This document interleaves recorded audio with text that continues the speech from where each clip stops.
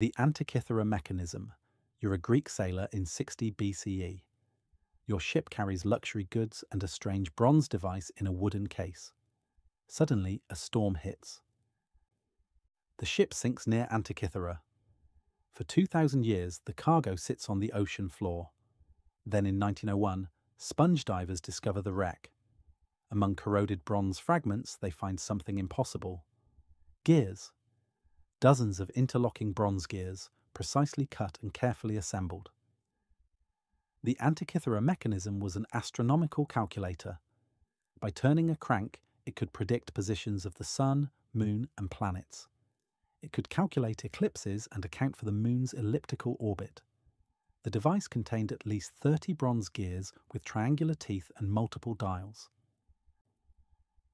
Nothing this complex appears again in historical records for over 1,000 years.